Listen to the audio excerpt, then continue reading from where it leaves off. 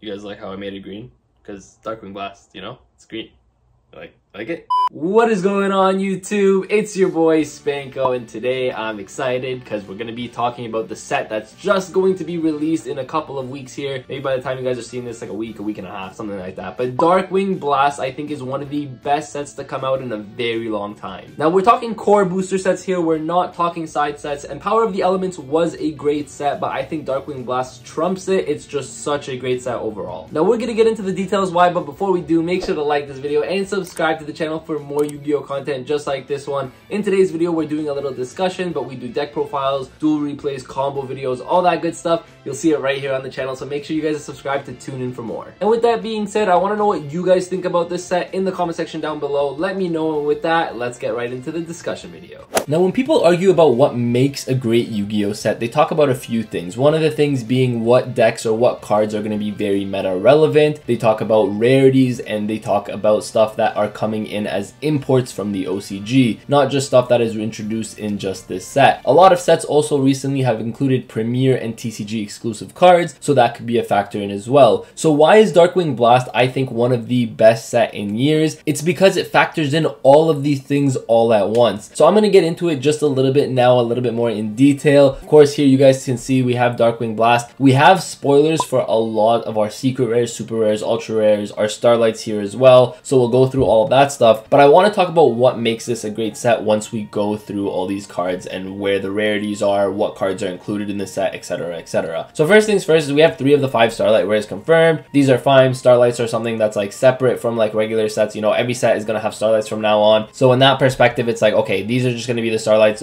People are not looking at a set just based on their starlights, right? So we're going to ignore that. Let's go to the secret rares, all right? So for the secret rares, you have Spellbound, you have the Bestial Lubellion, and then you have Ignis Phoenix as well as a really good one. Rula Kalos, which is Lulu Karos in the OCG. This is the new TCG name. Sprite Sprint. We could see 1, 2, 3, 4, 5 meta-defining, meta-changing, or meta-relevant secret rares. So that's 50% of the secret rares are going to be really, really good. And then you have the Lady Labyrinth, which is going to be really nice for anyone who's trying to play Labyrinth. And then this World Sea Dragon is also a really, really powerful card. It's going to see a lot of niche application. So if we're talking like 6 to 7 of the secret rares are relevant, that already just makes a good set, because it's like, hey, if I'm pulling my secret rares, I'm not going to look at my box and be like, okay, well, this was actually a really bad box because I pulled bad secret rares, right? You can argue like the Goldie one, maybe you don't want to pull that. Muckcracker, I don't think is that great of a secret rare either. But generally, you guys can see like there are some really good secret rares that you can pull. And not just talking monetarily, we're also talking about like just relevance in the game, right? Obviously, you can always argue like one card is going to be worth more than another card. Yes, that's always going to be true. However, like if you open an Ignis Phoenix to Draco Slayer, like Draco Slayer is going to be a very relevant deck in today's format. Not even just that, a lot of people want to play it, right? Whether it becomes a top tier meta competitive deck or not, it doesn't really matter, because what ends up happening is people going to want to play this. People are going to want to play Labyrinth. Labyrinth has been picking up a lot of steam recently, especially with Red Reboot getting banned. So for that reason, it's like you can pull these 2 secret rares and still be happy about it, right? Now, obviously, the tier limit, the Sprite Sprint, if you're playing meta decks, these are the 2 best secret rares in the set, you could argue. Spellbound is really good as well. Honestly, I think the card's a little bit overhyped, but overall, it is a really good secret rare still. And then Bestial Lubellion. So just secret rares aside, you guys can see here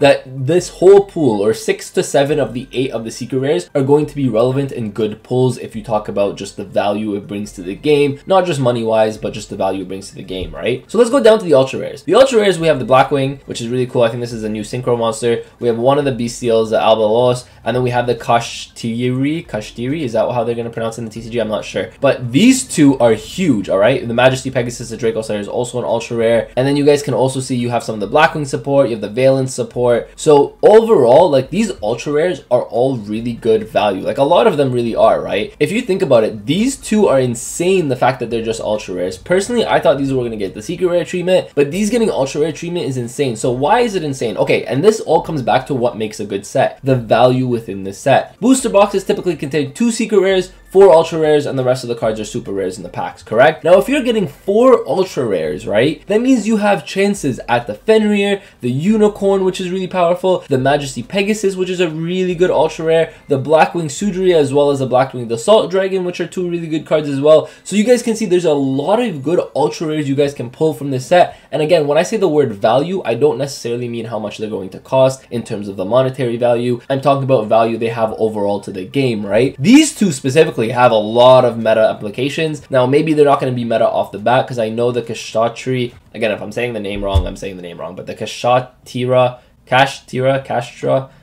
I know it was Kshatriy Law in the OCG. Kashtira is, I guess, the way we're saying it. But I know these are getting supports in the next set as well. So for that reason, it's like, okay, I know they're not going to be meta out the gate, but these are going to be two really good ultra rares. Two ultra rares that maybe even deserve to have secret rare slots. And the fact that you guys get 4 ultra rares per box makes these actually relatively easy, I guess you could say, to pull. Now, I don't want to say easy, but I do mean it in the sense of like it's double the chances of a secret rare. And then you can also pull 2 from a box because there's 4 ultra rares, and you're most likely not going to be getting 2 of the same one. So for that reason, it's like, all right, you pull both of these in a box and you're super blessed, right? You know what I mean? So for that reason, the ultra rares in the set are really good, okay? Now, even the ninjutsu stuff and the valence stuff, maybe you don't want to play these decks, but there are going to be players wanting to play these decks. So keep that in mind, okay? I just want to say this because a lot of people, when they talk about sets or they talk about boxes, they think like, oh, I don't want to play valence, so this is a bad card. That's not necessarily true, right? Now, maybe value-wise, it's not going to be a $30 ultra rare. I don't expect it to be. Maybe it will be, who knows? But the thing is, it's like a card like this is a card that people are going to want. So whether you want to play the deck yourself, or even if you don't want to play the deck yourself, you can get rid of this card fairly easily because there are going to be people who are going to want to be playing these decks. I know for a fact the blackwing stuff is going to be very popular because it's very relatively cheap. That brings me to my super rares, because you guys can see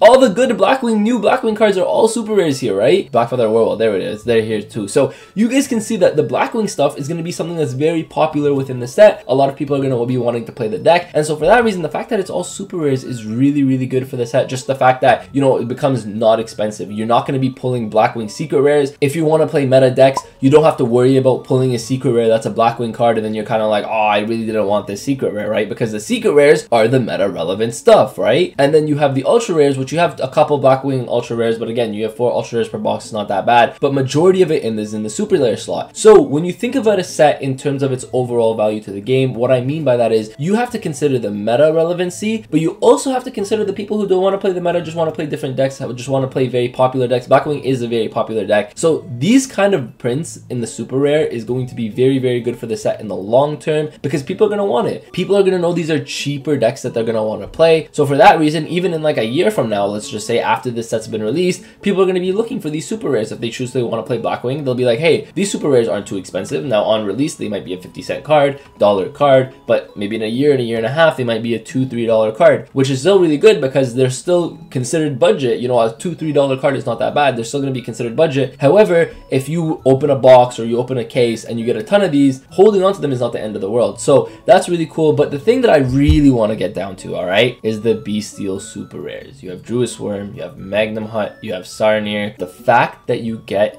3 Bestial cards, an engine slash, I don't know if you want to call it a deck, but it's kind of like an engine that can be splashed into different decks. The fact that these are super rares is insane. Now, of course, if you want to play Bestial at full power, you're going to want to play the Lubellion, which is over here, which is a secret rare. However, if you just want to play these as pseudo DD Crows in some kind of like dragon-based deck, or just any kind of deck in general that you just want to stack these into because you want an extra body on the board, you need an extender, then you guys can play these.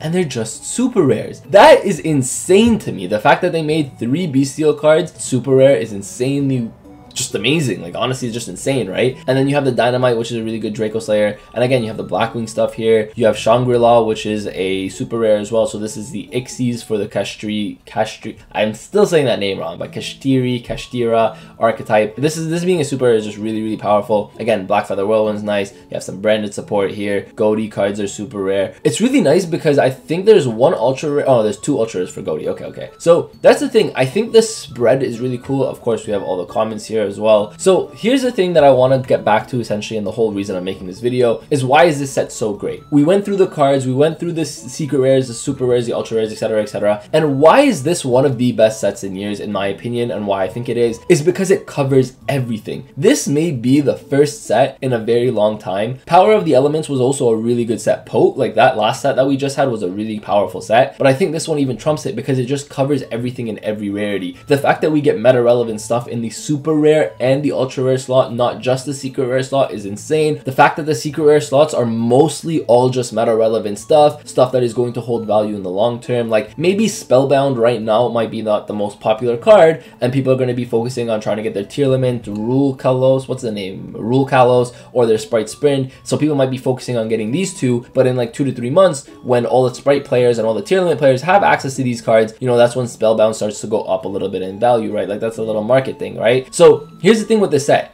Is you're getting everything everywhere, if that makes sense. You're getting good meta relevant stuff in the secret rare slots. You're getting good meta relevant and just splashable stuff in the ultra rare slots. The fact that Fenrir, I believe it's Fenrir. I can't remember if it's Fenrir or Unicorn. That's like the Pankratops. I think it's Fenrir though. But anyways, the fact that this is just an ultra rare is insane because a lot of different decks can splash it in there. It's not just like a specific deck that's going to be wanting to play this. This is a very splashable card. Same with the bestial stuff here that you're going to get. The fact that these are just very splashable cards, but they're just super rares. So they're gonna be very accessible, right? So overall, the reason I think the set is insane is because it provides us with everything I mentioned at the beginning of the video. Meta relevancy, casual relevancy, there's going to be cards that are going to be valuable in the long run, maybe not valuable now, so long term it's going to be really, really powerful. Overall value for the game, again, maybe the Ignis Phoenix Draco Slayer and the Majesty Pegasus, maybe these might not be the most expensive ultra rares or secret rares, however they're very relevant cards, right? Like not just the fact that they're meta or tier 1 or tier 0, it's just the fact that people are going to be wanting to play the deck, right? So relevancy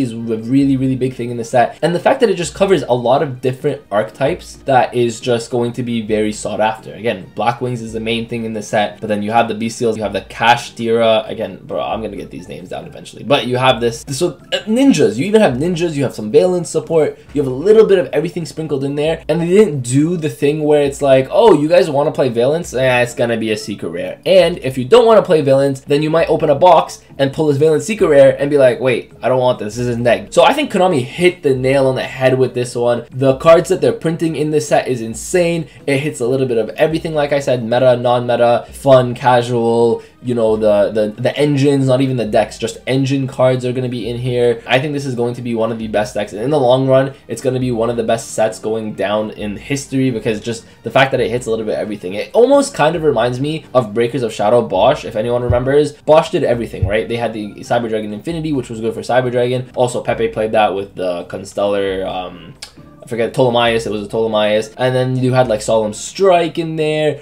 Bosch had a lot of really good cards. You had the Phoenix Rhino Warrior, Twin Twister. You had a little bit of everything in every single slot. This is kind of what it reminds me of. You have a little bit of everything in every single slot. Opening product might actually be worth it for this set. And that's the thing. If you ever look at a set and say, it might be worth to open this product, like let's say I want to go to my locals, I want to open a pack, this might be the best pack to open. Because even if you just pull a super rare, like you're getting valuable super rares in here. Like even if you don't hit an ultra rare secret, it might still be worth it. I saw the pre-release prices on these and they're like $3.99 I think and $4.99. I can't remember which one's which, but like they're like $3 or $4. So you can just hit a super rare in this set and make your money back on the pack, which is insane. So that's why I think this set is great. I think it's going to go down in history as one of the best sets. Specifically in recent years, this is probably the best set in my memory, just off the top of my head, just because it just covers everything. So yeah, I don't know. I'm excited for Darkwing Blast. It comes out in a week and yeah, I'm excited for it. So that is it for today's video. I hope you guys did enjoy. I went a little bit in depth about my thoughts, my opinions, my feelings on Darkwing Blast. I think this set is insane. It's one of the best sets I think of all time, really. When we look back at this in a few years, we're gonna look at Darkwing Blast and be like, wow, this set was insane. Maybe it wasn't meta defining like Power of the Elements was, but just overall what this set does for the game of Yu-Gi-Oh in general, not just for the meta scene, but for the casual scene and just everything around surrounding Yu-Gi-Oh, right? I think this is such a great set. Let me know what you guys think in the comment section down below. Also, if you guys did enjoy, make sure to like the video and subscribe to the channel for more Yu-Gi-Oh content just like this one. We upload 5 days a week here on Spanko, combo videos, duel videos, deck profiles, all that good stuff, as well as these kind of discussions here and there. Make sure you guys are subscribed to stay tuned in for all of that. Thank you guys all for watching. I appreciate every single one of you. And with that, Spanko signing out. Peace.